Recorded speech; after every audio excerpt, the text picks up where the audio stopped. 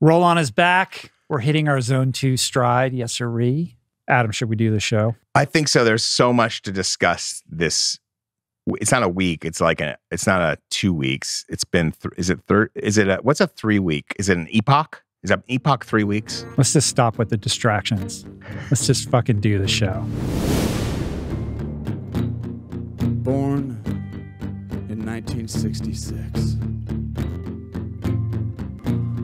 He turned his life around. He wasn't doing so hot.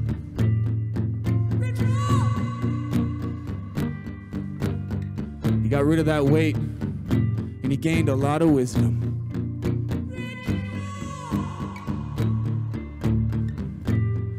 He lives in a tent.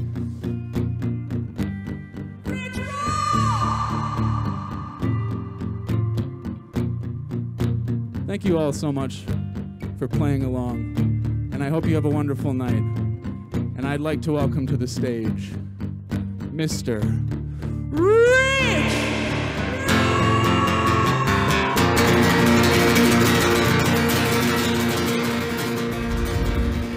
Hey, everybody. Welcome to Roll On, where the grounded, good-natured, but sometimes cantankerous journalist and author Adam Skolnick and I clip matters of interest from the internet and real life. We opine on sports, culture, entertainment, self-betterment, and occasionally, sometimes against my better instincts, politics. We answer a listener question here and there, and so much more. So today we got plenty of news from the front lines of endurance, including, we hope, at this point, a very special and exclusive call with the newly crowned Ironman world champion, Kristian Blummenfelt, and his coach, Olav Aleksander. Boo. We may or may not get a little bit political today. We answer a listener question, and we're going to close with another coaching call check-in with a friend of the podcast, personal friend, Chris Houth. But first, how goes it, my comrade? Rich, I'm perplexed. You're into wellness, right? Would you describe yourself as a wellness guy? I don't like labels, okay, Adam. But the reason I bring it up I'm is into wellness, yes. You're into wellness. I think you're the guy. I'm a wellness influencer. You're a well-fluencer. Yeah. I think you're the guy. I think I've got a new podcast episode for you, but it's all about the movable itch. You know, like, what is it about? That sounds like a book title. Right. But like, what is it about the human body where you have an itch on your back, someone scratches it for you, and then it moves just so slightly up or down, sometimes to the side, and then you have to tell them to move, and then they scratch it, and you say harder, and then it moves again. It leapfrogs around. How come we've never figured out why that happens? I don't know. We should get Andrew Huberman in here. That's what I'm thinking. This is a Huberman pod waiting to happen. He's got a guy. You know, he's got a guy at Stanford. I'm sure he has an answer for this. He's got a guy at Stanford looking What's interesting to me is, like, I don't walk around itching and scratching myself, but when I go to bed at night and I'm lying in bed and right before I'm about to fall asleep, suddenly I'll have like an unbearable itch that I have to scratch. and then I do it right in the middle. And then it's somewhere else after that. And I'm like, I didn't have to do this 10 minutes ago. It's my point. Right. It's a human problem. This is one for the ages. We must get to the bottom of this. I think we got to do a full pod just on the movable itch. Okay. How about a whole series? Whole series a 6-part limited series? Yes. For Netflix? A Netflix doco. Okay. Why? All right. Well, I know you love sharks. I do. We have some shark news today. Yeah. I've got a couple of stories out this last week. One came out Thursday. We're recording this on a Monday. It came out last Thursday for outside, but it'll be wide. It'll be available wide for all comers the same day this pod drops. So that's good news. It's about it's based on a reporting trip I did to La Paz in southern Baja, and it's all about a marine biologist and her pals who started a foundation nonprofit down in southern Baja to get the shark fishermen who live there to start to see sharks not as to get them to see that they're worth more alive than dead, basically. Mm-hmm. And there's 80 plus shark fishing villages and camps in southern Baja. There has been for 4 or 5 generations. They used to use used to be like, they're all artisanal fishermen. They just use a line and a hook. They're not going out there with nets. And they've been doing it for generations. They've been sending shark fins to Hong Kong since the 30s. It was never a big problem until outboard motors came along and competition became more fierce. And now they have to go miles offshore. It used to be sharks, they can get them in the bay. Now they have to go miles and miles offshore. They get paid very little because the shark numbers are down so much. I think worldwide, it's 70% of sharks have been killed, basically, that were once here. That's the number I could come across. And so because of that, the sharks are smaller, the fins are smaller. They're earning about $150 a week doing this kind of job, and it's dangerous. They're going miles offshore in little pangas. To be clear, they're fishing for sharks to cut their fins off and sell them. Yep. Right. Yep. And they're not really able to make a living doing this. So can we not transition them into some other type of career? Yeah, that's the whole point of the story. Thanks. So here's a problem. Like if you look up on the screen there, I have the article pulled up on outside, but then I come here and it says, become a member, unlock this and get other great perks. And I'm like, I don't know that I tried to log in. I don't think I have so many subscriptions. I know. And it's like, I'm trying to sell you another one. I know. So I actually didn't read your article. That's the story. Even though I'm proud of you. I'm proud of you. Thanks for bringing it in, kid. Yeah. And, you'd think, I don't know. Well, I mean, look, I was on the cover of this magazine, humble brag. Oh, so can't they spot me a subscription? You'd be. I think I actually do have a subscription. I just don't know what my login credentials are. I bought my subscription because even though I've been writing for them for years and years, that's so funny. I would think that as a contributor to any publication, I should just get a free subscription. It's never happened. Never happened. No one's ever offered me. Have you asked though? No. That should be a perk. I'm non-confrontational. I don't want to have that conversation. It might be beneficial to actually be able to read the publication that you're contributing to. It should be a perk. It should be like automatically you contribute, like maybe not once, but if you contribute 2 or 3 times, they should just be feeding it to you. Even the New York Times? No, I pay for that. You do? Yeah. I've never asked. Maybe I'm going to start asking. I think you should ask. Stand up for yourself. Thank you, Adam Skolnick. I will. But that's exactly what the story is about. It's about the efforts to get people to stop shark fishing. But the real problem there isn't just the fact that they're fishing for sharks and it's endangering the shark populations. It's that there are mainland Mexico industrial fishing operations that come to southern Baja and take up these huge drift nets and in one day they can take more tuna than these guys fish for bait. When they use tuna for bait for these sharks, they get more in one day than these shark fishermen can get in a year. And that's what's destroying the economy and the ecology. And so there is a group of people led by these marine biologists in La Paz that is trying to get the entirety of southern Baja as one MPA that allows for fishing, allows for sport fishing, spear fishing, and artisanal fishing. And so they don't want to take the livelihood away, but it cuts off industrial fishing forever. And that can really do good. So the point is to try to get these guys boats that are fit for tourists, to get them tourists to come, to train them to be able to take tourists out to look at the amazing wildlife. I mean, southern Baja, especially around La Paz, has some of the most amazing wildlife in the world. It's like the confluence of equatorial currents and Alaskan currents that come down from Northern California, from Alaska all the way down past California to Mexico. That confluence means it's like a haven for several species of whale, several species of sharks, whale sharks, sea lions, you name it. Right. And so it's an incredible place to go. Obviously under threat by the industrial fishing industry. That's right. And the problem is that industrial fishing businesses and their people who represent them have convinced sport fishermen and artisanal fishermen that MPAs are bad for them, when in reality, the opposite has been proven to be true. So the point here, and it's even not, MPAs aren't even bad for industrial fishermen. It just means they have to pause in certain areas. But if you look at it, guess where a lot of the fishing fleet is near the Galapagos? They're right at the edge of the Galapagos National Park. Well, why is that?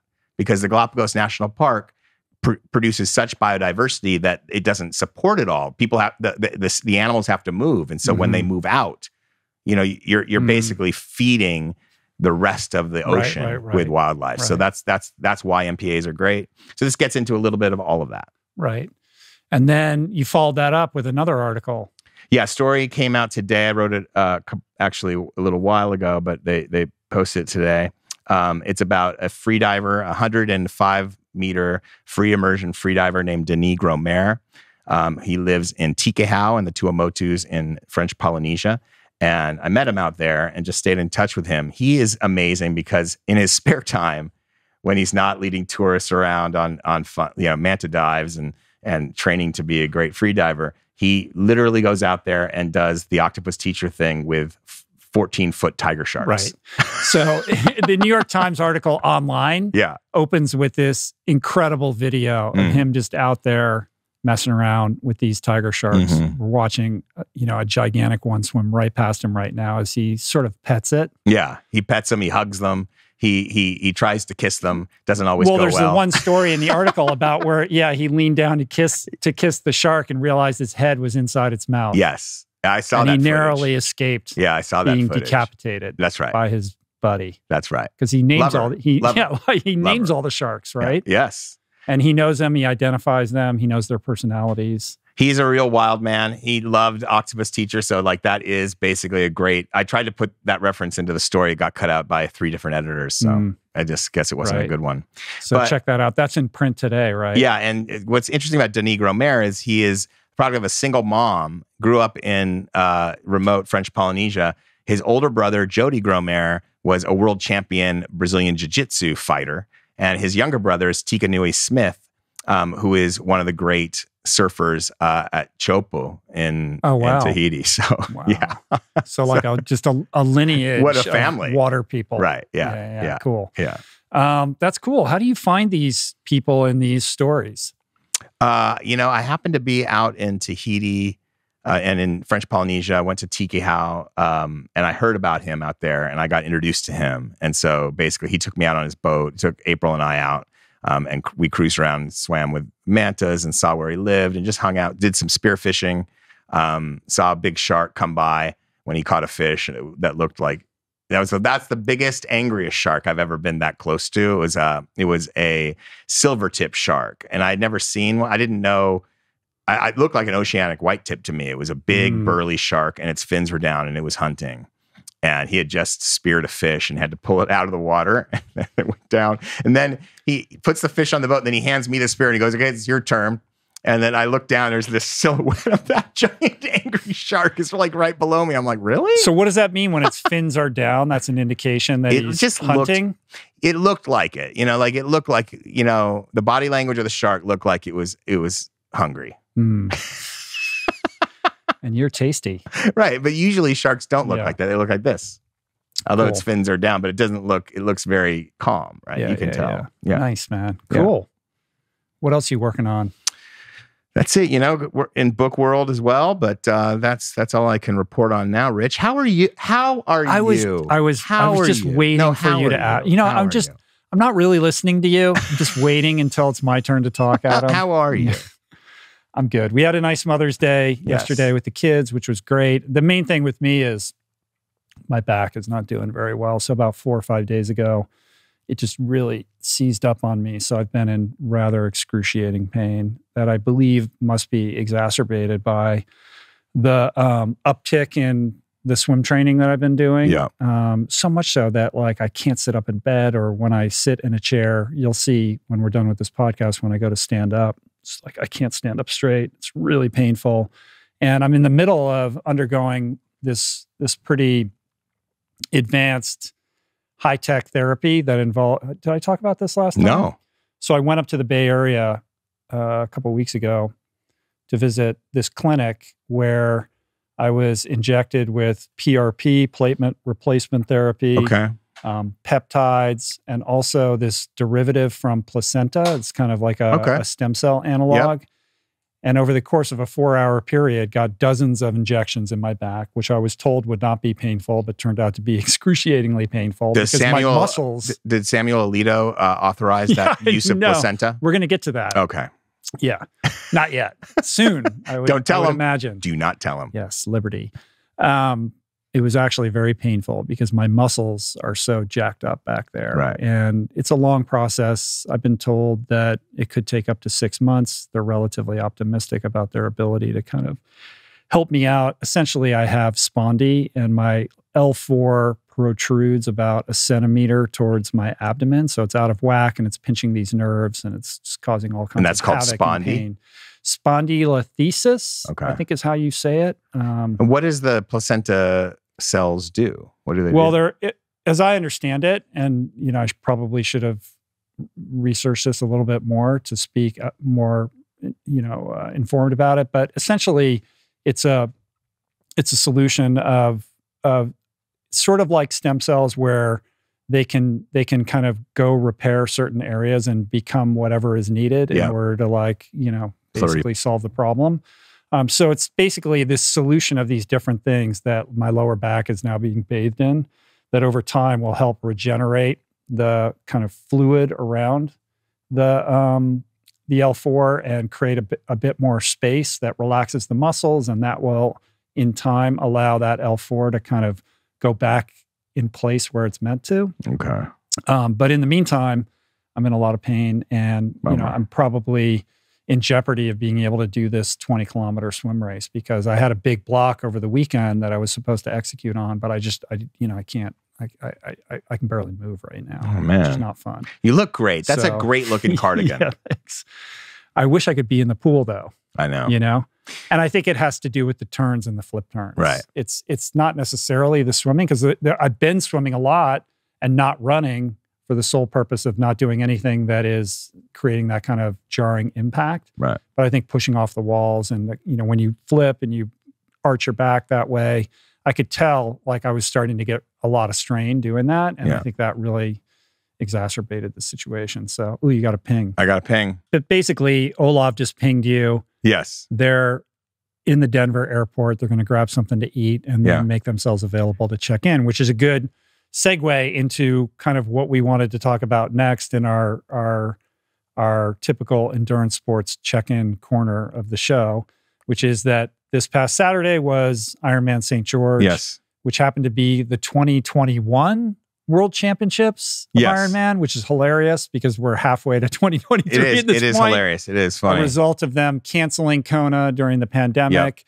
There's still going to be the 2022 World Championships in Kona in October, right? So this is like the delayed World Championship. It's like from the Oscars. Previous year. It's like the Oscars, except a World Championship race. I guess, right? Yeah. So you want to just set the stage for what went down here? So basically, it was meant to be kind of the I guess put up or shut up time for the Norwegians, right? Who've been throwing down incredible times at races. Kristian won the Tokyo Gold. Then he had the fastest ever full distance Ironman triathlon in Cozumel. Gustav won a race as well at a really, really fast time. Gustav Eden. And so it's supposed to be their time. Are they going to be who everyone says they are or not? I think there was the smack talk from Alistair Brownlee saying, do you believe the hype train or don't believe the hype train? I don't think that was Brownlee. No, there was that other British guy who ended up dropping out. So a lot of these guys ended up not competing. So it was meant to be the showdown between Blummenfelt, Eden, Frodeno, and possibly Brownlee. But Frodeno, Eden, and Brownlee were all out. Yeah, but Frodeno, that was but it didn't surprise me because he loves Kona so much. So maybe he's like putting everything on Kona. Maybe. Yeah. So going into this race, it looked like it was going to be a showdown between Blummenfelt, Lionel Sanders, and Cameron Wurf. Yeah. And Blummenfelt just crushed it. He got out of the water, I don't know, like 4 minutes back or something like that, found himself in no man's land on the bike, a bit behind the lead pack, but ahead of the second pack. And he just kind of waited for Cameron Wurf to catch up to him and paced himself off of Cameron, got off the bike, and then just killed the run. Just crushed it. I mean, he was, what was he, like 4 minutes back on the bike, 4.5 minutes, 4:46 behind, like finished almost 5 minutes clear. I think he did a 2:38 Right. marathon. So he just worked his way through the pack. I don't think he took the lead until like mile 18. That's right. And he averaged 6:02 miles running. 6:02 per mile. 5:20 miles around mile 20. Yeah. And the amazing thing about all of this is that he did it with a virus. Like he was not 100%. No. I mean, his coach said he was 90%. Gustav couldn't even start. Right. They had the same thing. And didn't Olav say that, if it hadn't been the World Championships, Yes. he wouldn't have started, and Yeah. he like vomited right before the race and vomited afterwards. He looked like he was vomiting right at the end, right? When he got there. Yeah. Olav said that he would not have started him if it wasn't the World Championship, but then the fact that he rocked it so hard. I mean, and I just love the way he finishes these races. He shows so much emotion. The same thing in Tokyo, and just like, he wants to be the best, and it's fun to see an athlete that admits that. And then, these guys called their shot. Like Olav had said in the article I wrote about these guys that it's going to be like taking candy from a baby to win the Ironman World Championship. I mean, that's huge words for someone who at that point hadn't even done a full distance race yet. Yeah. And so to see that kind of, I guess you have to go back for old timers, Joe Namath and that kind of thing, like the Babe Ruth call your shot. Like, it just doesn't happen. It's very rare that it happens. Commentators do it, but athletes tend not to do it, and coaches tend not to do it. But they did it, and they backed it up. It's pretty amazing. Right. When you say it out loud and then you back it up, it's amazing. It makes for a pretty great story. And I think this is just the beginning. Yeah, I think so too. I mean, it's certainly setting up that way. He's 26 years old, I believe. Right. And then Gustav is also right there, and we'll see what he's got. I mean, shout out to Lionel Sanders for an amazing finish. I mean, just an incredible. He's an animal. Oh, he looked like he was just a beast. He's an animal. And it's crazy that he can run as well as he does, because he's got this wacky form. Yeah, I love it. I love his form.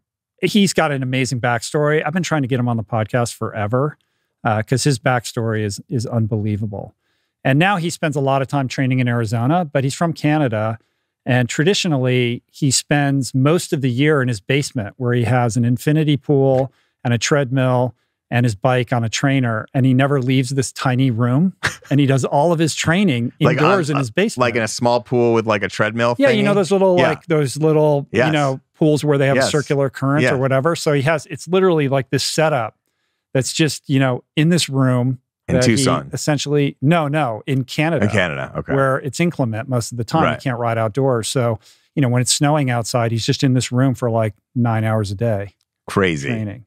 Now he does, I think he spends time in Palm Springs and in Arizona. He does lots of camps there. Yeah. So I don't know how much he's doing that now, but there are these amazing videos that Talbot Cox made way back in the day that are like a day in the life of Lionel Sanders. And he's just in this room, just like, and he can suffer. He just pushes himself so hard. Clearly. Also, shout out to Cameron Worth. This guy, for people who don't know, is just an extraordinary athlete. Yeah. He is a pro cyclist, a domestique for Ineos, and he's been living in Europe, riding races for this team. And he just got back from racing Paris-Roubaix, where he helped his team win. He was the domestique supporting Dylan Van Barle, who took the win, and left that and just goes right to St. George to compete in the Ironman World Championships. He's like, I haven't swum, at all. Like he hasn't been focused on Ironman really at all. And shout out to Cameron for being a semi-Calabasas native. He spends a lot of time out here training. He was out here training with Geraint Thomas, who was the 2018 Tour de France winner.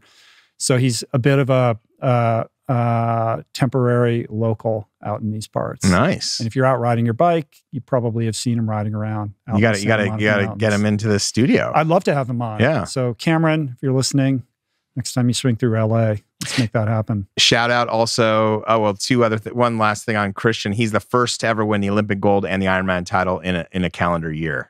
Right. And so that's amazing. Only the second ever to have both. But I think there was several years between Jan winning the gold and then winning the Ironman. So it doesn't usually happen that quickly. It happened for them. Shout out to Daniela Reef, her 5th world title. She finished in 8 hours and 34 minutes. 3rd most titles ever on the women's side. She won by almost 9 minutes. Right. And in the women's race, the big omission was Lucy Charles Barkley, who did not compete due to an injury. So awesome. So why don't we take a quick break, and we'll be back with a quick Zoom check-in with Kristian Blummenfelt and his coach, Olav Aleksander Boo, live from the Denver airport. Prophets walk among us. As a writer and podcaster for nearly 10 years, I've become more convinced than ever that our world is populated by scores of beautiful and brilliant people who have amazing stories to share. those that we don't know who can teach us something new and leave us all the better for the experience of their sharing. And so I've dedicated my career to tracking down the most compelling prophets on the planet, going deep with each of them on my podcast to elucidate the best of what they have to offer and to sharing the insights gleaned for the benefit of all. But the podcast is not the only medium by which to share their stories, which is why I'm proud to announce the release of my new book, Voicing Change Volume 2. More than mere words on paper, Voicing Change is a physical manifestation of the magic, inspiration, and timeless wisdom that transpires each week on the Rich Roll podcast. The first edition of Voicing Change was a beautifully rendered book worthy of display on any coffee table. And Volume 2 follows in that tradition by showcasing even more of my favorite conversations in an elegant publication replete with interview excerpts, essays, and stunning photography, making for an exquisite companion to the first volume or a satisfying standalone work. Picking up this book allows you to revisit the wisdom of your favorite everyday prophets and physically interact with the life-changing ideas contained within. Voicing Change Volume 2, available now while supplies last for a limited time. Order your copy today only at richroll.com. All right. Yeah. There they are. The champion. How are we doing?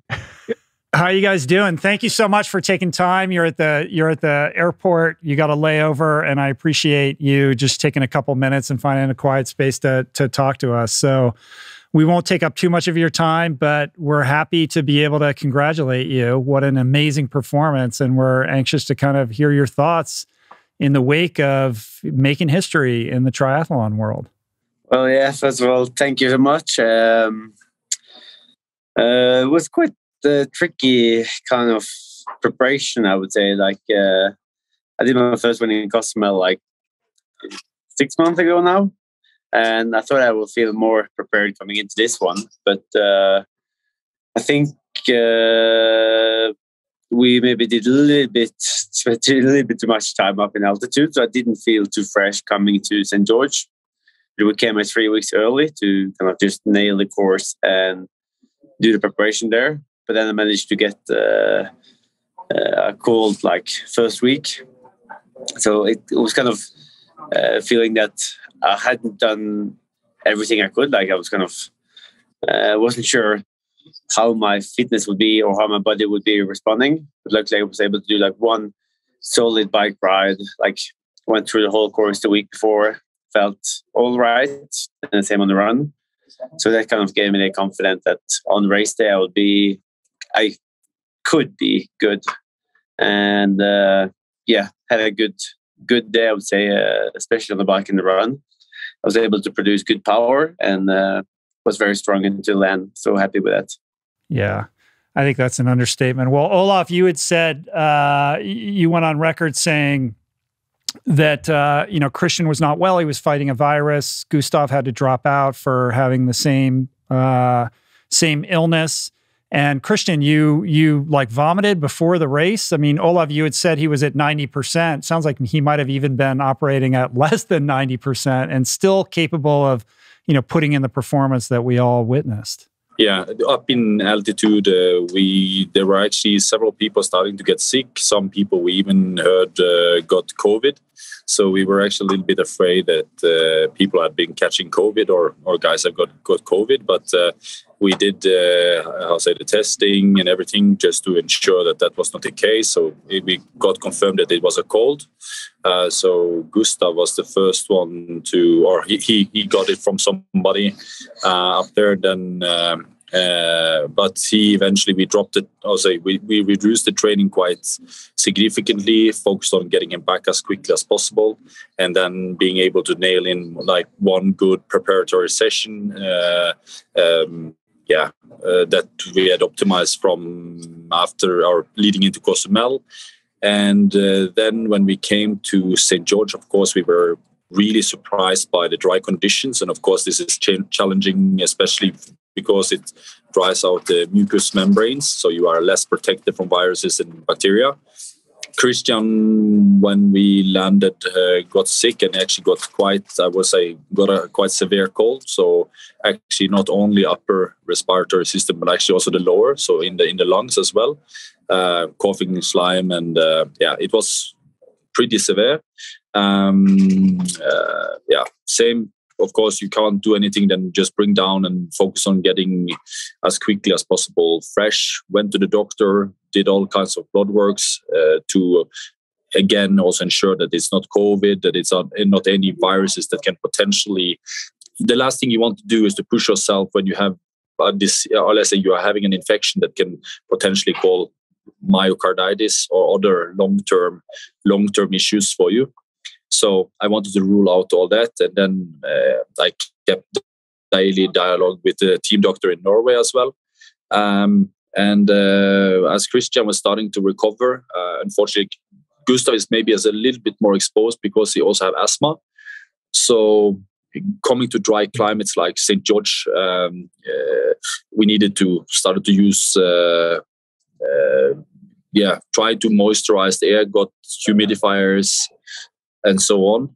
Sorry, Kristian. Imagine if you weren't sick before an Ironman, what you could do.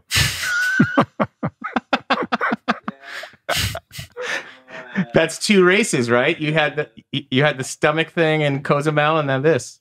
So hopefully, third time lucky. Isn't that what we're saying when we coming to Hawaii? That would be my race. You had an amazing race, Kristian. Congratulations. What was going through your mind when you were kind of in the no man's land on the bike, and how close to, according to plan, did everything go for you? Yeah, so the swim, I ideally should have been up there on the swim, but I felt just so weak standing there on the start line. So before the race, we had 5 minutes in the water where we could warm up, and after 2 minutes, I started kind of vomiting because my throat was so kind of bad and irritated. So I felt quite like that I wasn't really on fire when I was waiting for the gun to go, and had a weak swim, 2 minutes or so behind. Tried to catch up, but I just lost time on the first 40, 50K on the bike. So we went from like 2:30 to 3:30.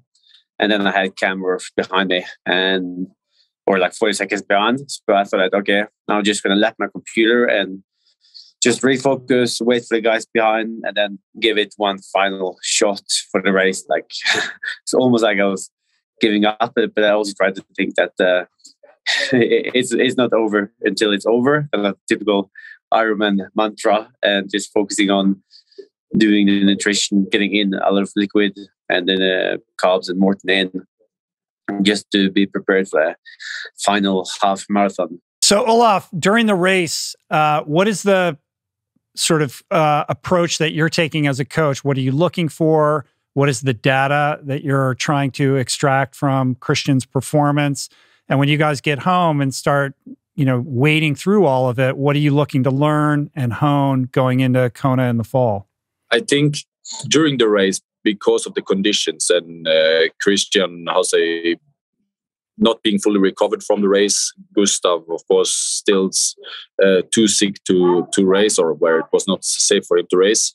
I actually didn't know what to expect going in there, because it's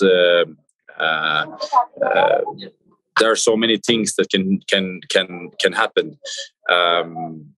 And also because there was a lot of other people also that were sick, one of the things that I was pretty sure about was that the dynamics of the race would be quite different than if you had like a lot of the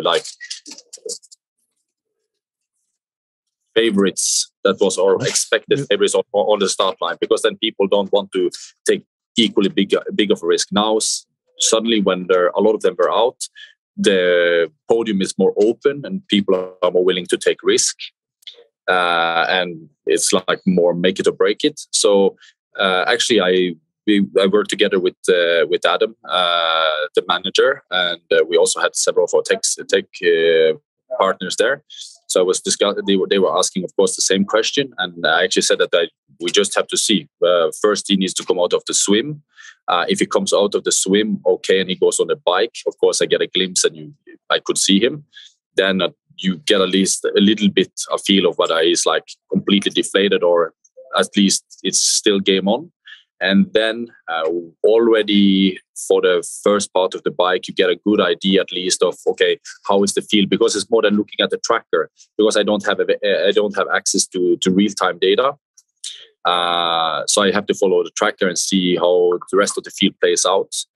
And when I saw that, first, of course, I saw the 5 guys in the front. They were riding hard. I knew Kristian, what numbers he had been doing leading into the race. So, and I know how strong he is. So I knew that if people were starting to go much faster than Kristian, I knew also they were probably overpacing.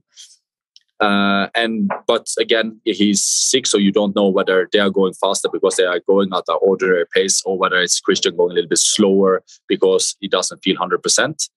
But then when I saw Cameron Worth coming up and Sanders coming up, and I still see that the front group of the 5 guys are still making room down to Kristian, Cameron, and Sanders. I knew Sanders was fresh.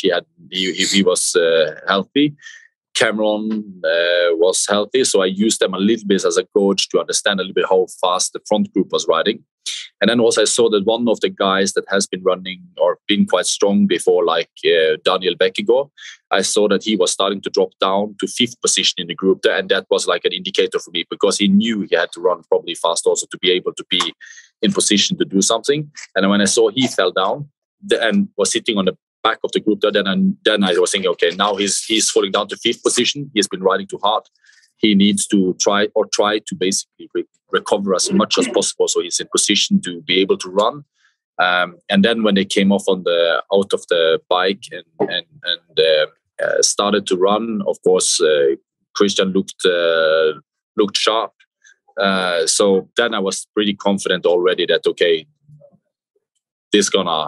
Kristian is gonna bring this home. So Kristian, what is that like for you? Are you getting communications at all from Olav? Are you just are you getting splits on your watch? I saw you looking at your watch a lot on the run. What were you looking at, and how did it feel to finally pass the leader at mile 18? Yeah, so throughout the whole bike, like, you get very few, or you get a lot of splits from the people on the course, but it's very like, you can't really trust the splits, whether they're using just taking the splits themselves, or if they're kind of just using old splits from the live tracker. So it's quite confusing, and there was only 2 like out and back section where I could take the splits myself. But for the whole bike ride, basically, I was just kind of getting negative feedback. Like, I was losing a little bit and a little bit and a little bit until maybe the 100K, and from there on we were kind of staying within the 4.5 minute gap and was stabilizing there. But ideally I wanted to kind of bridge up again. So coming into the run, I wasn't sure like how my run legs would be, but I felt quite smoked at some part of the bike leg there, going up the 2 big climbs. But I was thinking that if I go out on the run on my limits, then at least it's kind of giving it a try, and at least running for a podium, because no way that all 5 of those guys will be kind of able to put the marathon together, because I was expecting some of them to blow up. So in the beginning, I was just running for a podium, and for the first 10K, I think I was running the same speed as Brendan Curry, the guy from New Zealand. Mm-hmm. And I knew that he could be a good runner. And I kind of started, thinking that he's maybe out of territory. I can't really catch him. But then on the way back again, I suddenly kind of bridged back 2 minutes out of those 4.5. And then I was only 2.5 minutes behind with a half marathon to go. And that was kind of the moment when I thought that I can actually start winning this. Got like the pictures in my head of myself winning the race. And I just had to kind of keep focus and make sure that I still did the nutrition and hydration correctly and took as much fluid as I could in the aid station just to stay cool. Amazing. So Adam and I were talking before the podcast about how cool and rare it is when somebody says, here's what's going to happen, here's what we're going to do, and then they actually go out and do it, right? So Yes. You did that. The proof is in the pudding. There's been a lot written about and spoken about this unique approach to training and racing that you guys have cultivated in this amazing partnership through kind of, really understanding sports science and next level data mining and all the interesting things that you're doing. And that, of course, has resulted in a bit of a backlash. There's a lot of shit talking out there about the Norwegian train. So I want to give you the opportunity to slap back a little bit. Anything you want to say to all those detractors out there, and any predictions about Kona and the kind of season that's continuing to unfold?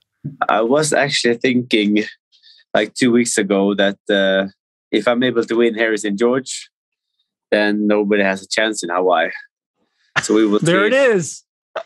we will see in 5 months' time if that's correct, because I didn't really feel prepared. I will be prepared coming to Hawaii.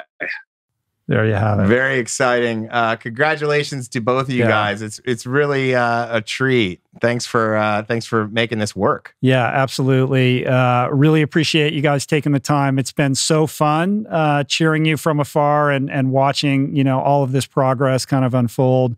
Can't wait to see what you do in Kona. And at some point when you guys find yourselves in LA, we'd love to have you in the studio for a full-blown podcast if you can make the time. Great. Thank you. Yeah. All right. Hopefully there's a parade waiting for you in the Bergen airport when you land. Yes. We are landing just before midnight tomorrow, so All right. Cool. Travel safe, guys. All right. Thanks, gentlemen. Bye. thank you. Wasn't that awesome talking to Kristian and Olav? It was amazing. We're laughing because we haven't recorded it yet. We're pretending like we just had that experience. Yeah, you, the audience member, will have had that experience. You've had it. Yes. We have not. I hope it was good. I hope it was good for you. There are a couple more stories from the world of endurance. We got to talk about this 6-year-old kid who ran the Flying Pig Marathon in Cincinnati. Right. What's your hot take? It's not really my business on whether a certain 6-year-old kid runs the marathon. I'm not going to be outraged by it or celebrate it. It's all none of my business. Is that a good hot take?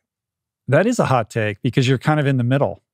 I mean, I'm like, carry on with your lives. So I will not judge all of you. This sort of lit up the internet. The other week, a lot of people had a lot to say about this, including people like Kara Goucher. I had Steve Magnus in here the other day, who's an elite track and field coach. He had some not so nice words about that. Is it a bad thing to do? Well, at 6 years old, right, it's not a great idea. No. And I think there was some indication. Obviously, I wasn't there. I don't know the parents.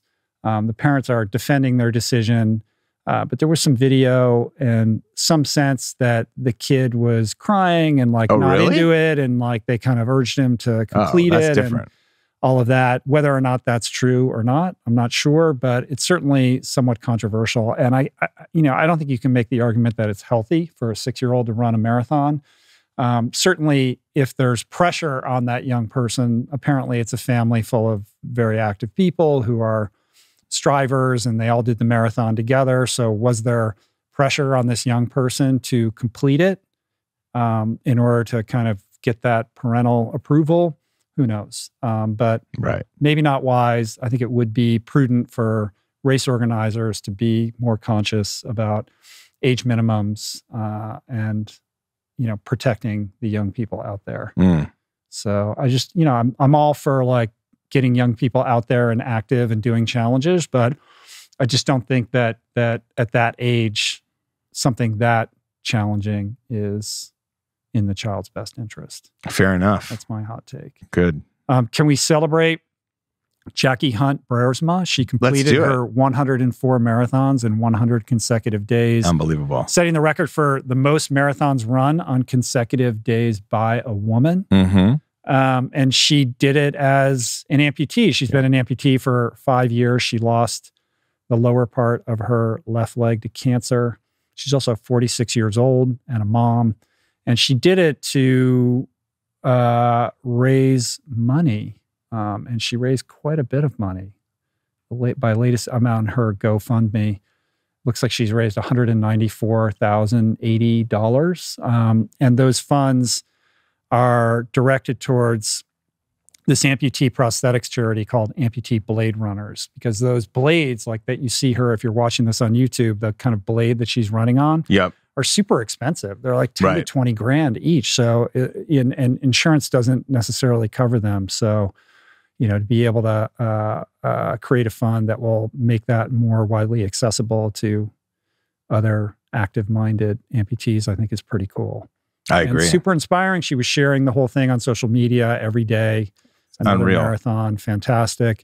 Shout out to RXR Bar that matched donations up to $104,000, which is what they donated to her GoFundMe. So if you want to learn more about Jackie, if you want to support her GoFundMe, there's links in the show notes. You can find her at NC Runner Jackie, JACKY on Instagram. And there's a bunch of news stories, and we'll link those up in the show notes as well, including this piece in ESPN, which is pretty cool. So very cool piece. So much love, Jackie.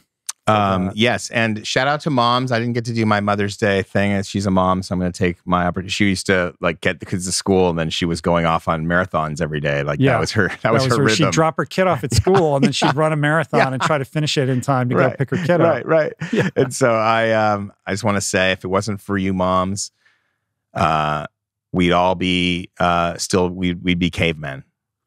If it wasn't for the moms, we'd all still be cavemen, is my point.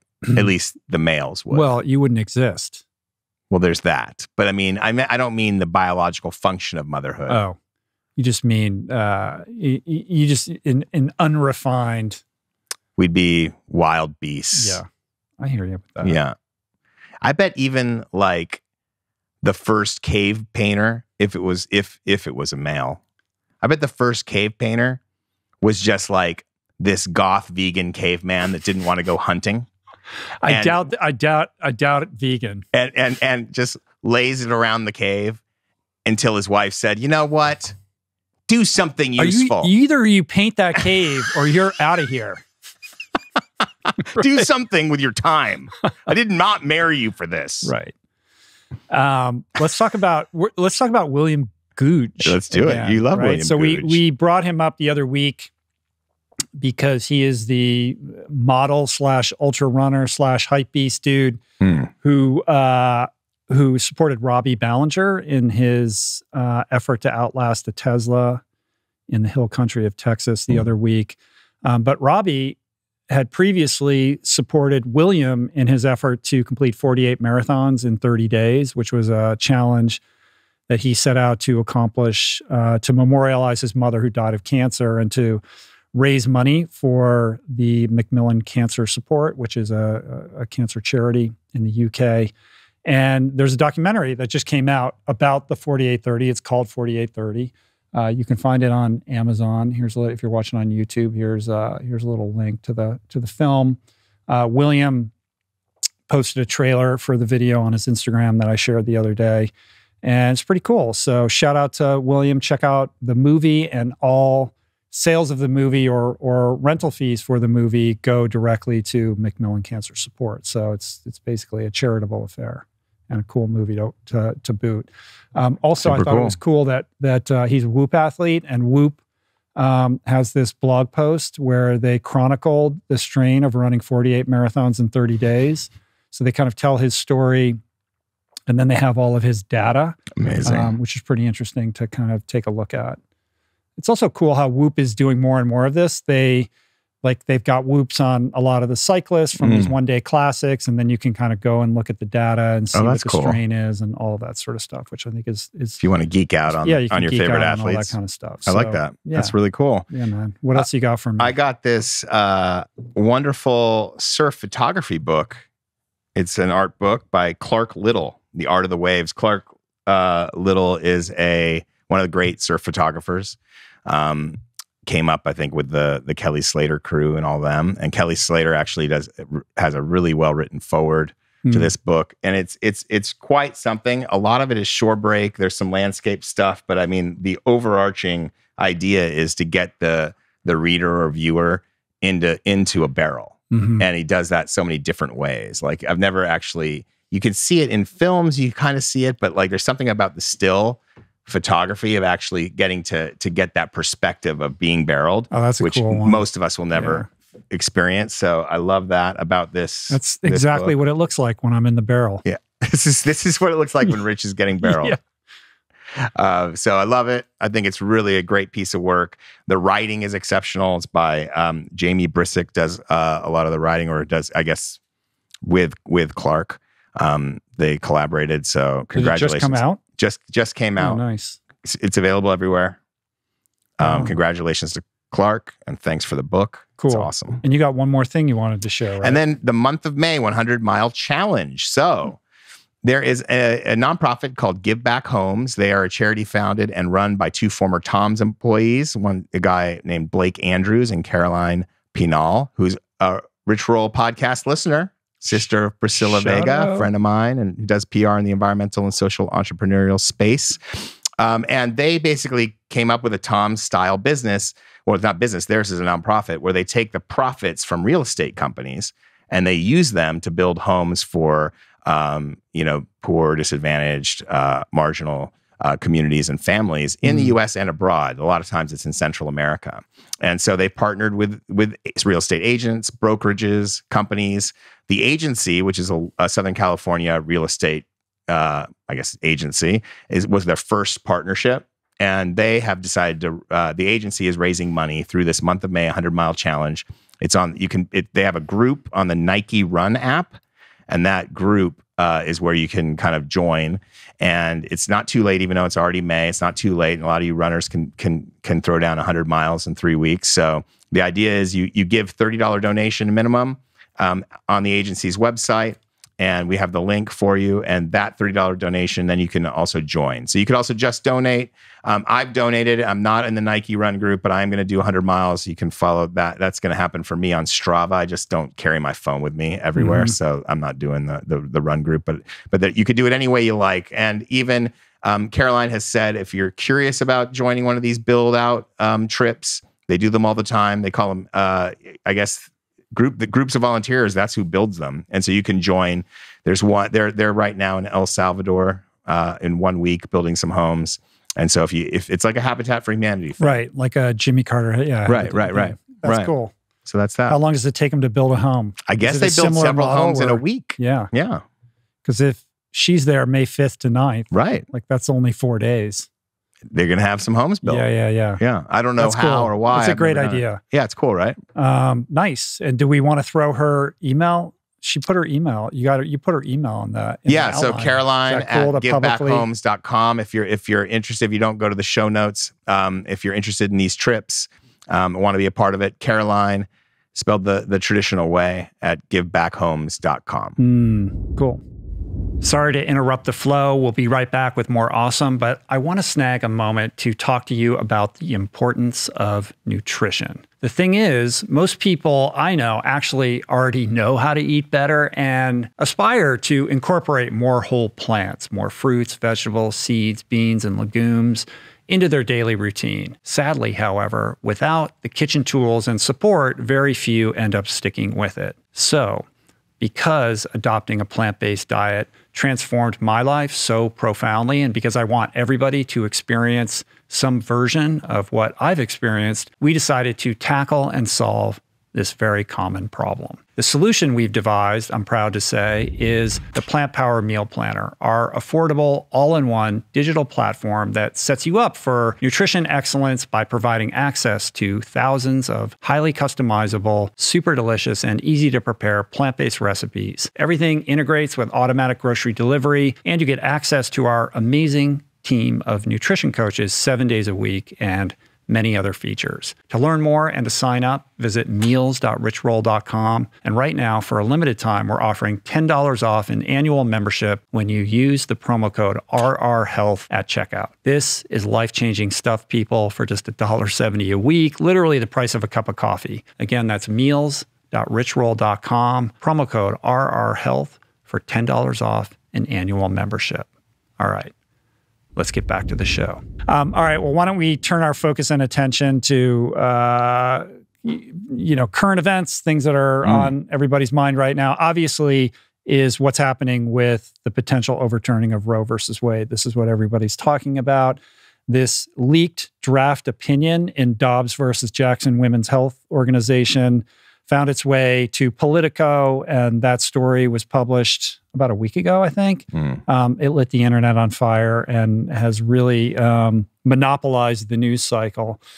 And look, how do we talk about abortion? How do we talk about the right to choose, the right to life, and balance those considerations in a way that's nuanced and respectful? I mean, everybody has their opinion on this and their philosophical perspective. I'm certainly not here to change anybody's mind. I happen to be pro-choice. I have been for a very long time. I believe in a woman's right to choose. And the fact that this draft decision, which we have every reason to believe, it's been legitimized by Alito as the real thing. Obviously, it's a draft, so whatever happens and when it gets published will, I assume, be at least slightly different than what we've all seen to date, is going to change the lay of the land in terms of a woman's right to choose. And I think there are far-reaching implications to this. I think it's interesting. Listen, I'm no constitutional scholar, but I did take constitutional law. I got a B in law school in it. So you're getting now getting some analysis from a guy that got a B in constitutional law. A B in con law. So basically what I'm saying is don't listen to me. Take it away. But I do think it's rather than like having a hyperbolic conversation about this, like let's look at what this decision was premised upon. And I think it's interesting that the opinion emanates from a perspective of not being persuaded by the due process clause of the 14th Amendment, which is kind of what Roe versus Wade rests on. The idea that within the due process clause, there is this right to liberty, and how strictly or broadly do we construe what liberty is? Can it be inferred from the founders or from the constitutional text that from that we can create this zone of privacy, right? Well, Roe versus Wade says yes. Alito and the 5 justices who are overturning Roe versus Wade say not so fast. It's a much stricter constitutional interpretation, which is what conservatives do. They're strict constitutionalists. So this is what they're basing this opinion on. It's also interesting that it is a shirking of stare decisis being this preference that we give to settled law. Like if it's settled, we give it respect, and we're reluctant to overturn something that has been properly considered in the past.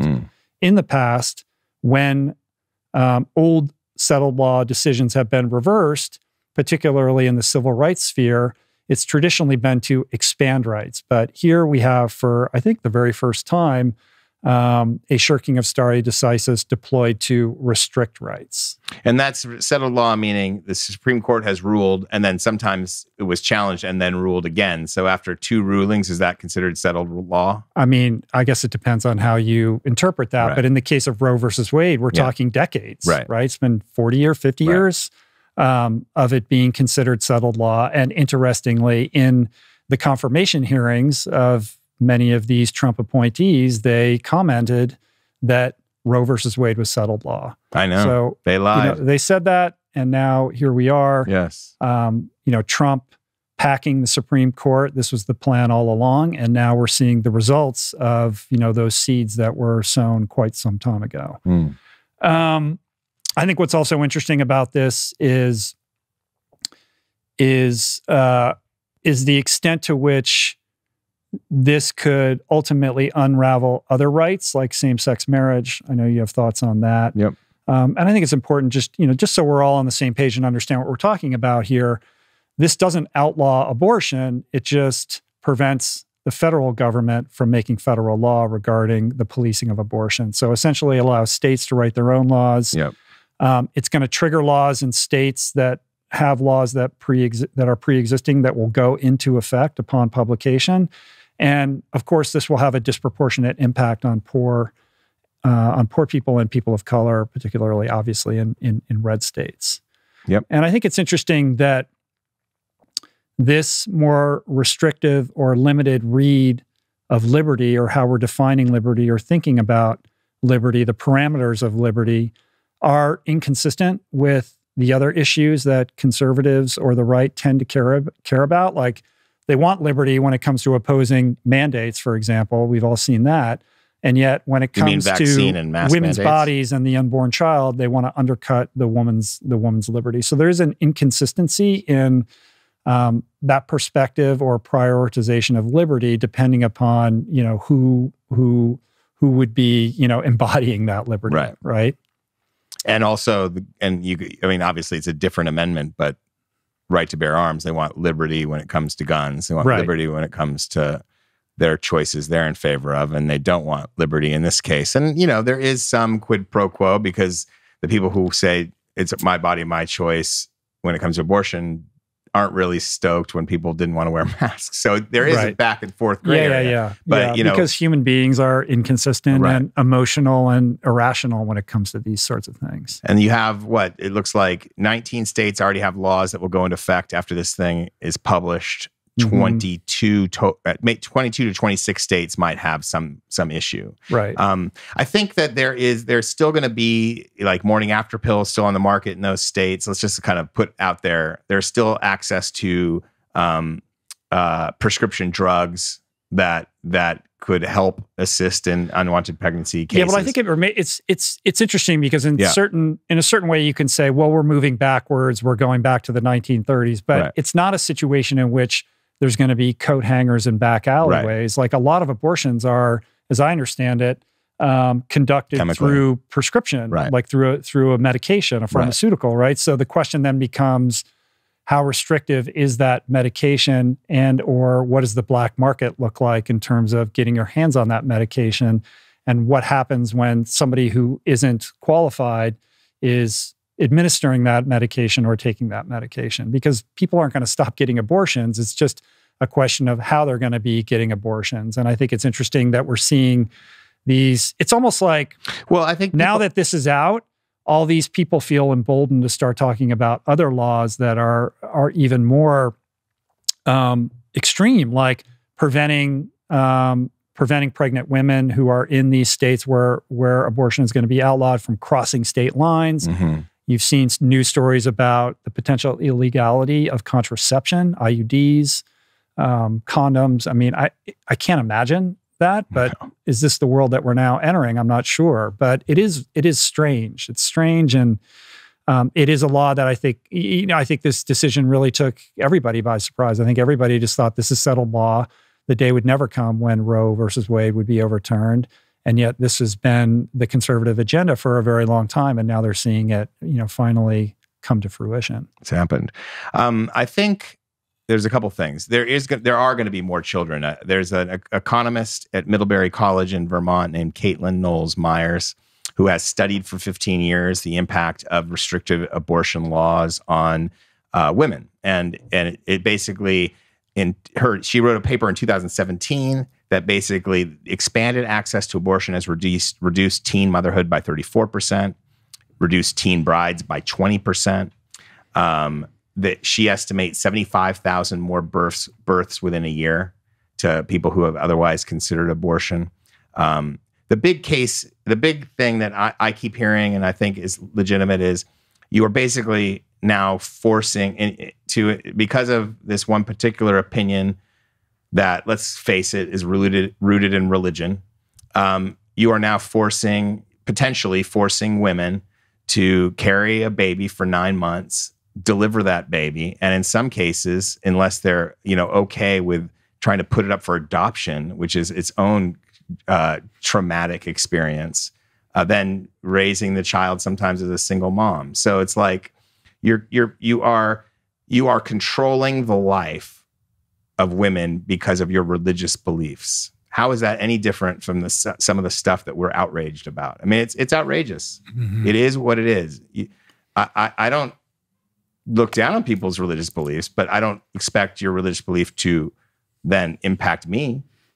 And so that's where I look at that. And in terms of, I'm not an alarmist. So this idea that it is going to, same-sex marriage is next and contraception is after that, I don't actually think that will happen. I don't even think same-sex marriage is going to be overturned. But the way this ruling is written in the draft form anyway, it certainly opens the door for that. Yeah. And that's what's alarming. And there's now talk, it actually opens the door to overturn other laws. There is a story out of Texas that the governor there wants to, what's his name? Greg Abbott, the governor, now wants to sue to overturn a federal law that was settled at the Supreme Court level that demands that Texas educate the children of migrants. Illegal immigrants in Texas are now going to, their children may not get educated in public schools there because of it. If he goes through with this lawsuit, he talked about it at a press conference. He gave his legal opinion on how and why it could be overturned.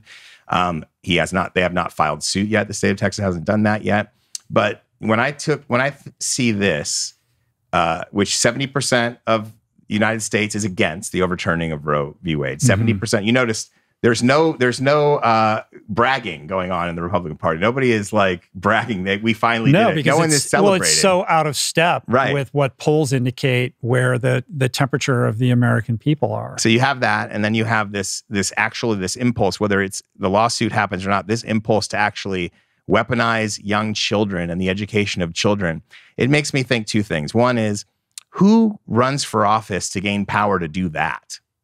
What is in the head of a person who runs for office and their big goal is to not educate kids? That's crazy. And the second is, to me, whether it happens now, 10 years, 15 years, this is the beginning of the end of the Republican Party. That's what I think. I think everything's going to be okay. I'm not an alarmist. I think it's all going to be okay.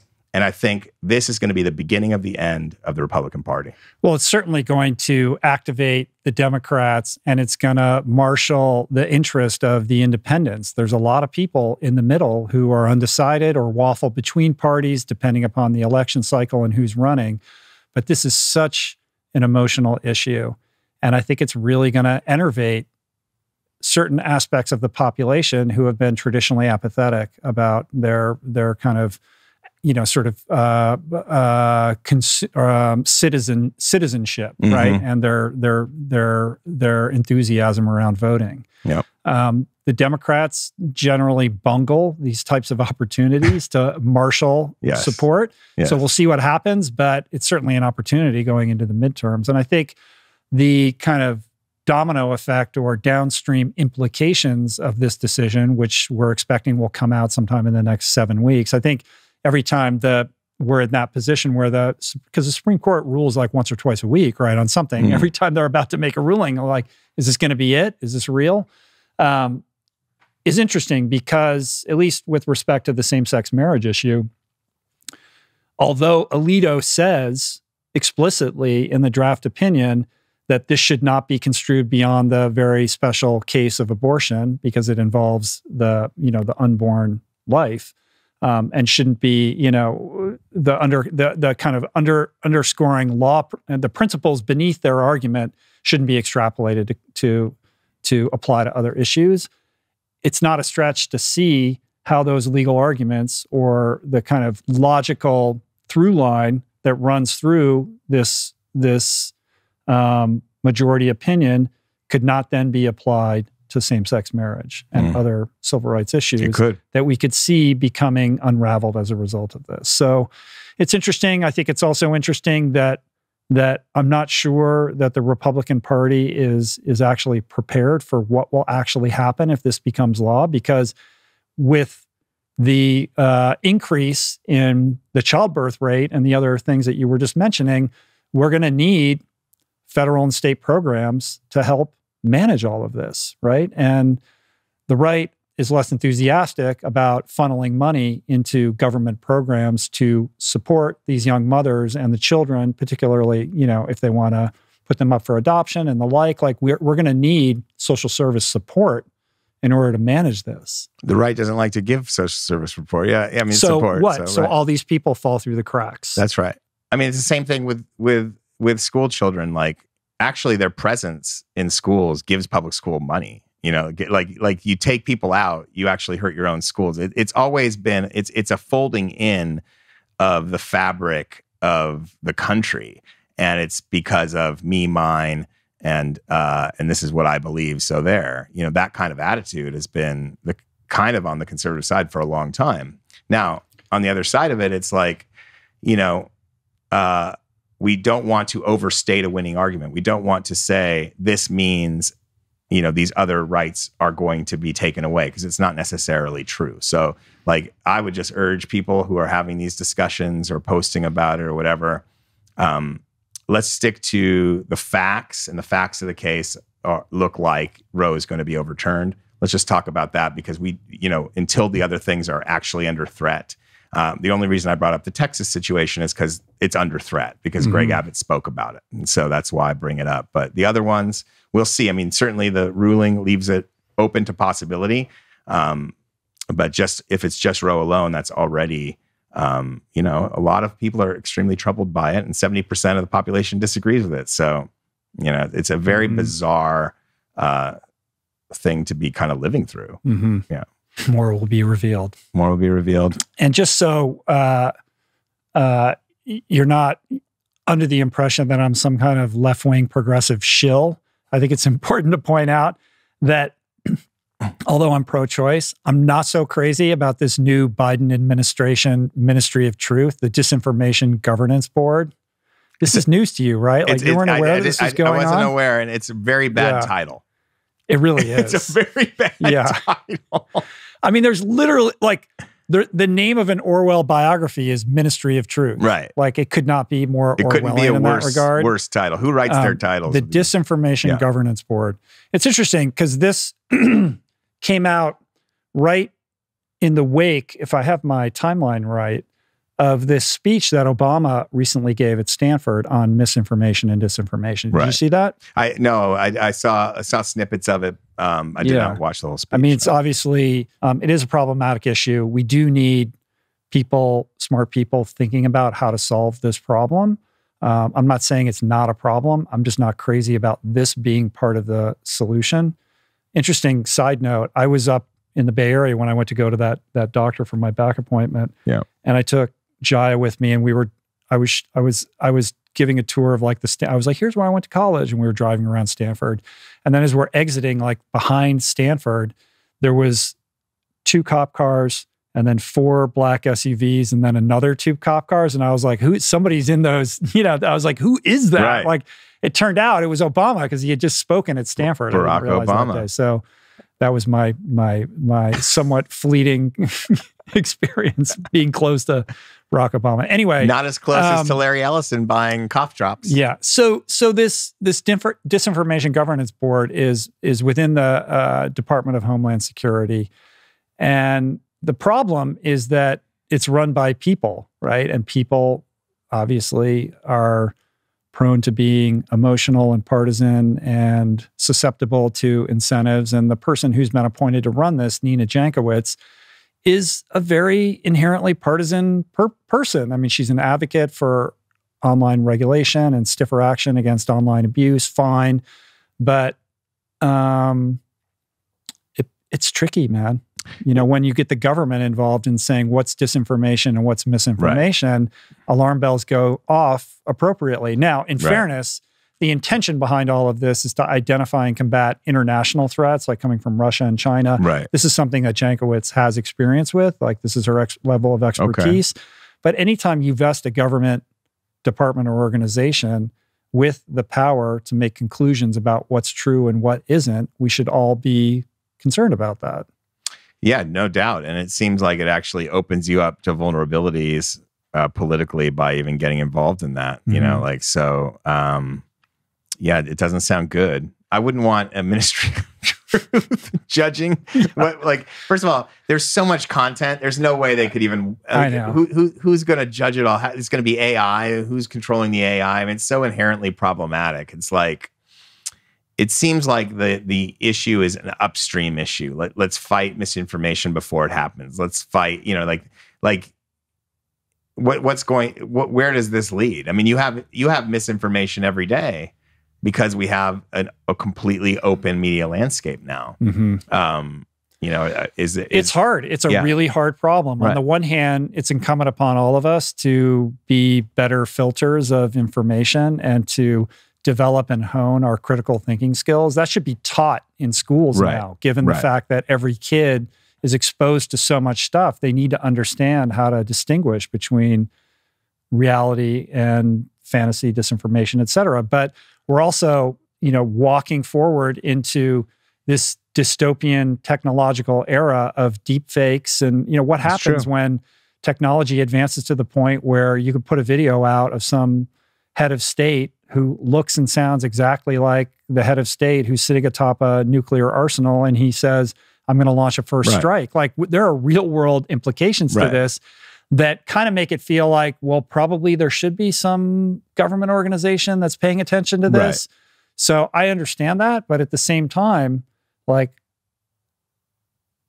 it's pretty difficult to figure out how you solve this problem. Yeah, I mean, it depends on what the structure is. Like, what are they actually looking at? What's the purview? And then I think your criticism of who's in charge of it, it should look pretty impartial. It should look more impartial than that. You know, like when, or at least it shouldn't be one person. Yeah, and maybe it's not. You know, like maybe it's not. I haven't really looked at it, but it doesn't sound. It sounds like it could be used to accuse the government of censorship, and you don't want to be censoring right now. It's just like, I'm against censorship. You are too. We're free speech people. So I wish there was a way to solve this problem without structure on speech, and hopefully there is. We'll see. Yeah, when Elon takes over Twitter, maybe Elon can solve all these problems. Well, I think he thinks he can. Let's get Elon over there. Talk. You know, now that Elon's a Texan, he can have a sit down with Greg Abbott, and I'm sure he's had at least one already. Of course. Yeah. Well, he shouldn't. I mean, his gigafactory out there is like the largest building in the world. It's a crazy, gigantic building that goes on forever and ever. How come you don't have a gigafactory? I have a gigafactory in my mind. All right, let's go to listener questions. We're going to do one question, and then we're gonna pivot to our second Zoom call with Chris South. Hey, Adam. Hey, Rich. My name is Tristan Dukes. I'm calling from Orem, Utah. And my question is, so we're in a world of a lot of information. There's a lot of podcasts and, you know, a lot of things that I'm constantly learning. And I would, you know, argue a lot of healthy things that I'm learning from your podcast. There's so many things that I want to implement in my life. Like, I'd like to be more plant-based. I'd like to stay consistent with intermittent fasting and those health benefits. And the list goes on of like things that I'd like to do, or, oh, I should sleep between this time and get this, you know, but I can't help but feel overwhelmed at times with how much information or how many things that I should be doing, or, you know, well, I shouldn't be eating fish because it's not sustainable. And I feel like it's to my detriment. And I try and focus on that 1% better every day. But ultimately, I do feel overwhelmed with all the different things out in the world and the ways that I can better myself. And I guess I'm just wondering if you have any tips or tricks to bettering yourself in a way that is sustainable, that I can grow in ways that I can measure. Yeah. Thank you, guys. Thank you, Tristan. Orem is where the Iron Cowboy lives. That's right. Shout out Iron Cowboy, who's going to Attila. Oh, he is? He's going to race the world championship. Oh, good for him. Yeah. Oh, that's fantastic. Yeah, isn't that cool? That'll be fun to see him do that. Yeah. That's great. Yeah. He'll love it. I think he'll love it. Yeah, spent a lot of time in Orem. It's a beautiful place in the world. So thank you for your question, Tristan. Yeah, it's like I relate to this a lot. It's like a classic case of whataboutism. Like, every time you're doing a good thing, then you can think of the 10 things that you're not doing. Mm-hmm. Well, I should be doing this and I should be doing that. And you can easily turn that into, you know, kind of a self-flagellation parade, which I've been known to do to myself, because it is so all consuming and overwhelming when you hear all this high vibration content and people are saying, do this, do that, do that. I mean, every week hosting this podcast, I learn new things from my guests and the other content that I consume. And it's impossible to incorporate all of it or synthesize it into my life, or for anybody to do that. So you got to be a little bit more sort of gracious with yourself, I think, because if you did set yourself up to try to follow everything. For example, just take morning routines. Like everybody likes to talk about morning routines. Like, well, if you did everything everybody told you to do for your morning routine, it would take you like 3 hours to do it every day. Like, it's not sustainable. Yeah, Huberman, I don't have time. To stare into the sun when you wake up in the morning? I can't stare into the sun that long. Yeah. It's like, all of them are also like, it'll only take you a few minutes, but if you like made a list of, okay, I got to stare in the sun, I got to drink water with apple cider vinegar, then I got to do my meditation, and then I got to do my journaling, and then I got to do my visualization, and then I got to do my gratitude list, and then I got to do my stretches or my, you know, it's like time to work. Like, right. Exactly. Right. And I think, you know, I wanted to say that, like, I love that, you know, try to be 1% better every day mantra. I think that's cool. And it's very, like, simplistic, so you can wrap your head around it, but it actually isn't true. Like, I don't think anybody gets 1% better every day, because improvement is not linear, let alone exponential. Life is messy, and we make mistakes, and most days it's, you know, 2 steps backwards. I got 4% worse yesterday. Did you? No. All the making up. It'd be great, like, if there was an app and all it said, it just gave you a percent every day of how much better or worse you are than the day before. Olav could figure that out. He could tell us. Yeah. He could, you're 4% worse today. Like, I don't even need specifics. Just, you're bad. It's not good. Yesterday was bad. You're 15% the man you used to be. Right. Yeah, the pressure of that, right? Yeah. I got to be 1% better every day. It's just it's the pressure of unrealistic proportions. And so I think a better way to think about this that hopefully might be helpful to you, Tristan, and put your mind at ease a little bit, is to just, first of all, create a hierarchy of needs. Like, do a self-inventory and try to identify what is most dire, or in terms of your need to redress in your life. Like, what is most urgent? Like, where is that limited bandwidth, time, and focus best invested that will kind of be this fulcrum to leverage the most change? Because you can't do everything. And if you set yourself up to do too many things, you're going to fail for the reasons that you're already aware. So, you know, do that inventory, and inventory your nutrition, your fitness, your mental health, your career, your relationships, how involved you are in your community, what does your spiritual life look like, and really be honest with yourself and try to figure out, like, okay, where am I the most off the mark, or where is the area that I really haven't been giving the care and attention that it deserves. And I think once you focus on that one thing and start to channel that focus in that direction, the cool thing is that it then opens up all kinds of other stuff, because you're performing an esteemable act for yourself, which breeds self-esteem and gets you more emotionally connected and enthusiastic about improving other areas of your life. For example, if you pick diet and you start improving your diet, you start feeling better, maybe you lose a little bit of weight, you're going to feel better, and then you're going to be like, I deserve good things in my life. Where else can I improve? Because improvement feels good.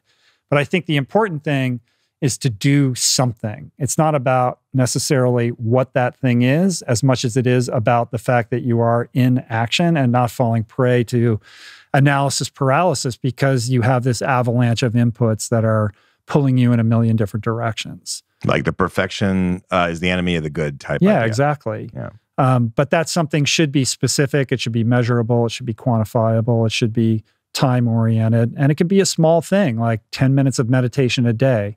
But as long as you're specific and you hold yourself to it, you're accountable to it, I think that is the key thing. And let go of this, whatever compulsion or need you have to, like, make sure that you're doing all of the things. So an example that I often give is when I got sober, like, I was like, I have to change my whole life. Like, my life is a train wreck. It's a disaster. I need to, you know, change my diet and my career, and, like, I need new friends. And in truth, all I needed to do then was to just stop drinking or not drink. And so I focused on that, because I was told, I was like, I need to do all that. No, forget about all that. That will come in time. Right now, what you need to do is take care of the biggest crisis in your life, which is the fact that you can't stop drinking.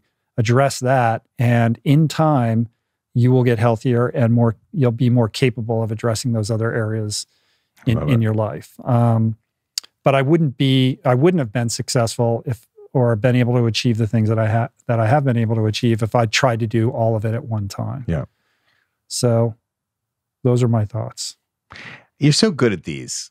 You really are. You're good at these. They're thorny questions. This is a great question, by the way, because it's something. It's close to like we've had overwhelmed questions before, but they're usually about how the world seems to be in a bit of a shitstorm. This one's more internal, content that's coming at you. What do you do with it all? How do you catch it all? I really like this question, Tristan, and I think. Yeah, I think anybody who listens to a lot of like sort of self-help, self-improvement content or reads a lot of those books, you can get really disoriented because there's a lot of things to do and a lot of things to think about. Yeah. So great answers. Cool. So thanks for the question. And that's it. I think we did it. Call us, guys. Send in some more questions. That's right. Should we leave the voicemail? The voicemail. 424. Do you know you don't know it offhand? Do I know it by heart? Yeah. No. I have it right here. 424-235-4626. That's right. It's Operators are standing by. 424-235-4626. AI is standing by. Right.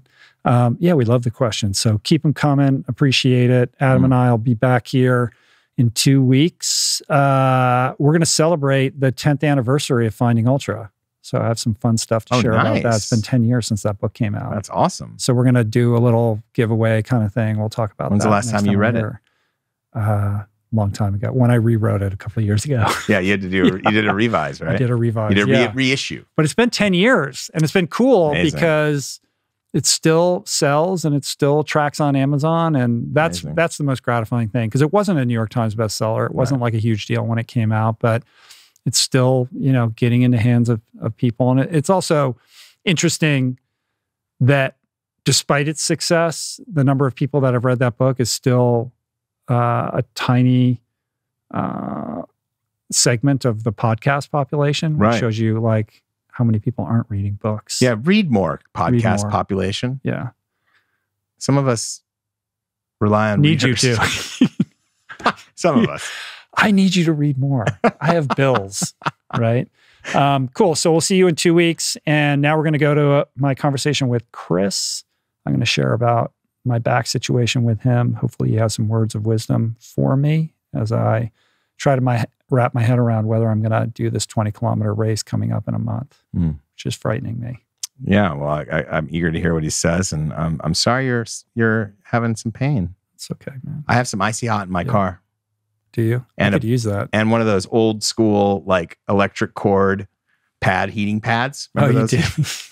do? Yeah. I've got 3 in my car. You want one? No, I'm okay. Okay. All right. Thanks, man. See you in 2 weeks. All right. See you then. Peace. How were you feeling? I've been better. Well, such is life. Life is not linear. It is not linear. And the thing is, I believe, as I wrote you, I think muscle memory and how this all works and your ability in open water and your calmness in that and not overthinking it, you can do it. I hear you. And I'm not averse to the Jesse Itzler school of approaching, crazy endurance events. And I know that I do have, a background and a muscle memory. And even as the volume was starting to increase, like in the pool, the volume's never a problem with me. Like I can increase the volume, no problem. It's the intensity of the workouts that drain me. And I'm totally fine for showing up and just spinning the wheel. But I need to calibrate that against whether I'm actually doing damage because my back was so bad. Like today's a little bit better, but the last 4 days, like I literally can't stand up straight. And the amount of pain shooting through my back is unbelievable. And there's no way that it's not tied to the swimming. And it's probably mostly due to the turns. But I think as the workouts started to get progressively harder, I couldn't get around it anymore. And it was like, it's been excruciating. And so I haven't swum in like 4 days at this point. That's a bummer. That's a bummer. But the fact that this comes up from swimming is such a new aspect of it, right? Like I've had back issues before, and like I'm sitting in the chair here and I'll get up and I'll like fall to my knees because I'm like this shooting like pain just grips me, and then I'm walking around real hunched for a few minutes and have to stand somewhere. So it's not unfamiliar. But to me, it's never been a swimming question. Don't get me wrong. I jump in the pool and I'm very timid. And by the time I get going, I'm probably doing some open turns or just not a lot of extraneous movements, but it usually always settles in on the swimming. Now running, forget it. Right. Done. I can't get on a bike. Eventually I can get on a bike, but then I can't get off the bike. Right. So this is aging. Yes. Everybody watching and listening, beware.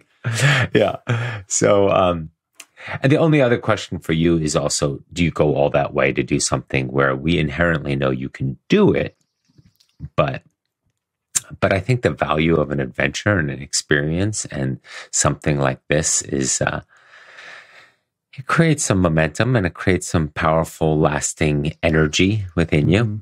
Yeah. And I think I just, I hear all that and I appreciate it. I think I just need to see over the next week or so, whether that's realistic. Like, again, I just don't want to do increased damage to my back. And I am like in the midst of this protocol where I have an opportunity to heal it with these doctors up your way.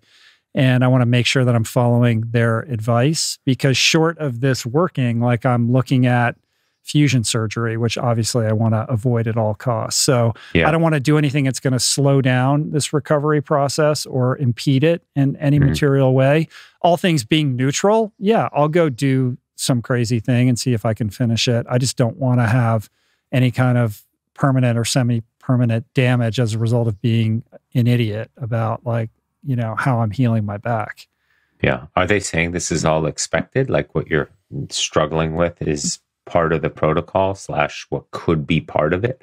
Well, what they said was that it's a slow process. It's not going to happen overnight. It's probably going to take about 6 months and, 2 to 3 appointments where I go through this procedure, and to temper my expectations of feeling any different in the short term.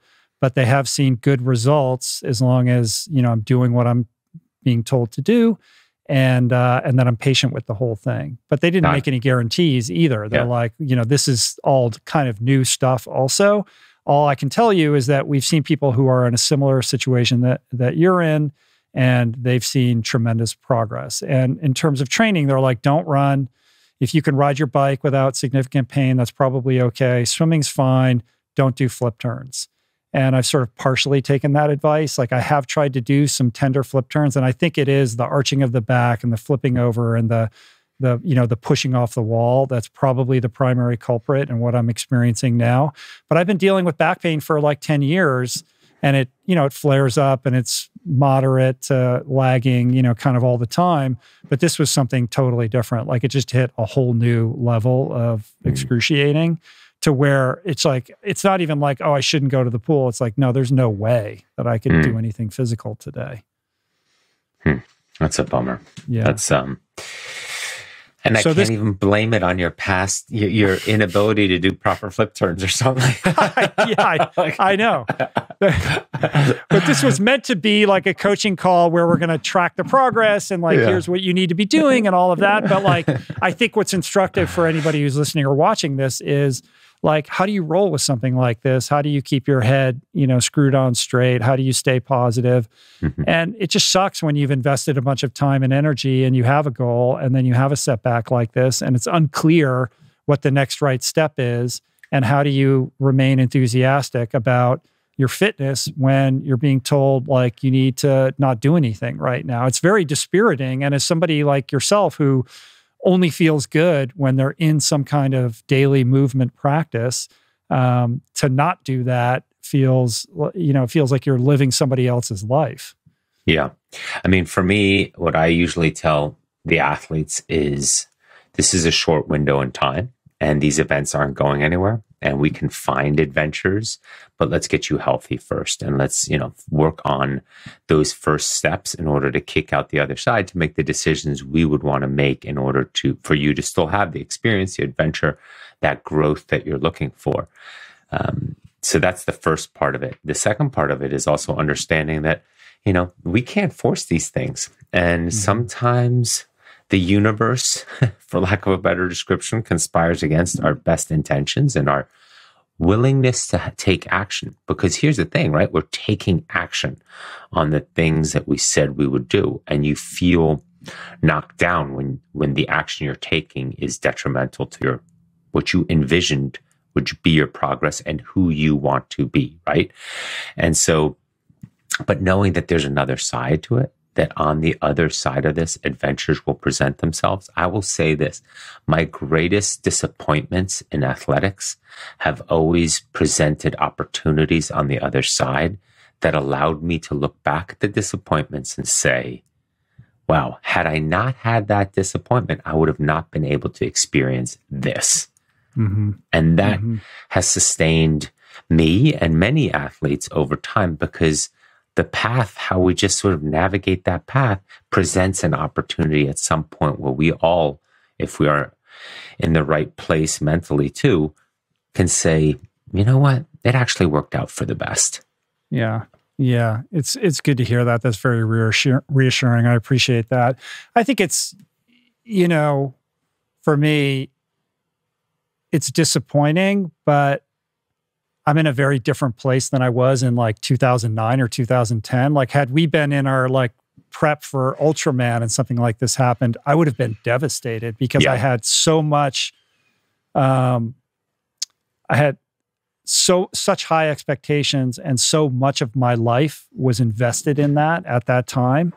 But now it's like, well, I'm doing this for the joy and the fun and the challenge and to stay connected to my fitness. And, if it's not going to work out now, like, that sucks, but I can live with it because I'm being nourished in my life in other ways. It's just disappointing. And also I have to check myself from self-judgment. Like, I'm somebody who if I say I'm going to do this thing, like, I want to be the guy who does it. And then if you're like, well, I'm going to do this thing, and then you're like, well, now I'm not going to do this thing, like, that doesn't feel in alignment with like the kind of person that I want to be, or how I want to perceive myself, or how I want others to perceive me. That was me last summer, Tahoe, right? I had trained, I'd done it, and circumstances of being sick in that window had me getting out after 45 minutes or an hour. Like, come on. So, and is that like that's kind of like a first for you? Yeah, and it's brutal. But I know that lake is still there, and I know deep down inside I will still do that. I will follow through on my word. It's not a question of if; it's a question of when. And so that is my anchor. That's what I hold on to. I will eventually follow through on the things that I said I would, to myself, right? To our own personal accountability, our word. And you know what I mean by that. Like, we just say something to ourselves and we put our vested interest in our mind and our thoughts and our soul behind it. We are very connected to following through on that. But again, it's not a question of if. That's the part we know. We know we will. It's a question of when, and, with the expectations around it of how. Okay, I'm not expecting to win this, or I'm not expecting to set the record of, let's say, crossing Tahoe. It's a question of doing it, and I will follow through on my word on that. And similar to you, just think 10 years ago or 12 years ago, had something gone wrong prior to your Ultraman buildup, we would have applied that fitness in some other realm. And you would have had who you were meant to be and where you are today. I think that path would have converged either way. We're just caught up in the event itself because that's what we're so laser focused on. But I think over time, you would have ended up with the same accomplishment and the same insights and the same growth and expressing the truth of who you are anyways. Yeah, I believe that. I guess the question on when becomes, for me, in a specific way, Like, what does that mean? Like, let's assume my back starts to loosen up and it still hurts, but it's not as bad as it was a couple days ago. When is it appropriate to try to push it and see what's going on there? Like, I'm pretty good about knowing the difference between just something you can ignore versus something that is truly problematic, that is going to be made worse by training. And that's a very kind of, personal connection that you have. But assuming I can get back in the water in the next couple days, like what does that mean and what does that look like? I guess I just have to play it day by day right now. You do, but you can also start wrapping your mind around, I need to only build once. In our background, for you and I as swimmers, and just the experience of life, how many times we've trained for something, whether that's for Ultraman, whether that's for swimming, whether that's for any endurance event. So many of us are familiar with the old school way of you build, then you come down, you build even further, and you just build up your confidence and your ability closer and closer to said distance or event. And then you come down, taper one last time, and you do it. And you have this confidence that, like, I did, 16,000 yards. I'll be fine doing 20. Right? Or people getting ready for a marathon. Well, I need to run 22 to 23 miles and then, come down from that. And that way I have that confidence in it. But there's also the other way that you build completely to that day. And that is the day that you do your biggest swim. Right? Yeah. And so we use the time we have available once you're able to swim again and feel connected to your stroke and your movements and so forth, to sort of mathematically almost build back, like, okay, how are we going to fit in some confidence building longer swims, get you to a point where you're like, all right, I can see how I can navigate a path, and with my muscle memory and my experience, to do this just once. And that's on event day. Right. And what are the mental coping strategies that you tell your athletes when they suddenly get injured and are, spiraling out of control? Well, I use that time for them to work on the infrastructure around their training. Could they be eating better? Can they get more sleep? Can they do things at work so that they lighten up their load for when we do have the ability to train again? Can we take this time with kids and families so that we're sort of banking on time, knowing that those days are coming where we're going to have some longer days, and everybody is on board, sort of understanding, like, all right, this is his window or this is her window. We need to get the work done. But we had some amazing advancements in the infrastructure and our time together or weekends away until then, right? Investing in everything else besides your training and building up either goodwill or the infrastructure. The infrastructure to me is sleep and nutrition and hydration and mindset, so that you say, all right, everything that I'll need then, I am banking on now. The difficult hours or the boring hours, or for many people, like on a trainer in a garage, when after 3 hours, their brain's going a little cuckoo, that they're like, well, you know what? 2 weeks ago, I was dying to be able to do 3 hours in the garage. Now I got to flip that switch and really sort of take that into a deeper level so that I have that available when the difficult moments come up again. Yeah. Solid advice as always. Before I let you go, you guys just did a big training camp up in Sonoma, right? How did that go? It looked beautiful. It was amazing, and we had a lot of fun. It was a really good infrastructure of a camp, and there's a lot of ideas and things you can do up in Sonoma, because there's a 50-mile race literally on the shores of Lake Sonoma. There's tons of great bike rides, and of course, there's tons of great open water swimming and paddling and so forth.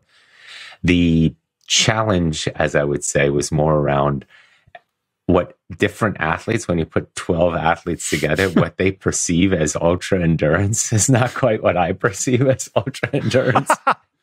So convincing them and having them stick with it for 3 big full days is the challenge, right? That's where they're expanding on what they thought they were, on who they knew themselves to be, and discovering this version of themselves where it's like, I can't believe I'm still capable of doing a 100-mile bike ride after 2 huge days. I felt awful. I couldn't sleep. And look, I was still able to get on my bike. And so that's the hardest work, I would say. It's not about the training. It's about shifting people's attitudes and mindset towards more. Right. But how empowering. You get through that and you're like, I mean, I've had those breakthroughs and you're like, wow, that's something I never thought I would be able to do. And it just raises the ceiling on your own sense of personal capability. Yeah. And it's an experience that I want everybody to have, not even my athletes. When they just can see this version of themselves, this potential being unleashed, and then it expands in the other realms of their life, work and family and personal life and community, that they're capable of so much more than they thought. It's beautiful to see. And so this is just a small little window to show them what they can do, what potential truly is. And unlocking that is awesome. It just makes I come home from these weekends completely invigorated. Yeah. That's cool, man. When's the next one? It's going to be a while. I'm too busy. Yeah. I'm off to Jesse's driveway to hell this week. So, oh, you're doing the thing in Connecticut with the hill, you mean? He has a new one.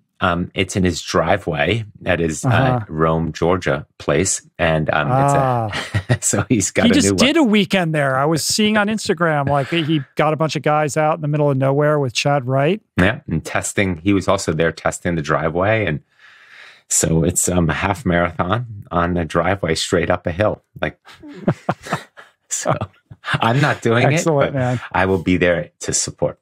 Gotcha. Well, say hi to Jesse, and it's always good to talk to you. I appreciate the check-in. I'll keep you posted. Who knows what's going to happen? And for everybody who's watching and listening, you could find Chris at AIMP Coach on the internet or ampcoaching.com. And we'll talk to you again soon, my friend. All right. Hopefully you're in the water again next time, and we're talking yardage. Hopefully, fingers crossed. We'll see. Yeah, keep you posted. Always appreciate your counsel. Thanks so much, man. Of course. All right, man. Bye. Talk to you soon. Bye-bye.